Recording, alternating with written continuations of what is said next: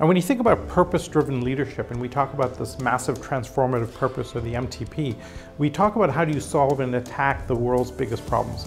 And what's really interesting, where the confluence becomes together with Pepperdine Graziadio's thinking, is that the world's biggest problems are now the world's biggest markets. Energy, education, clean water, healthcare. This is a magical opportunity today to really apply purpose-driven thinking into the biggest markets in the world.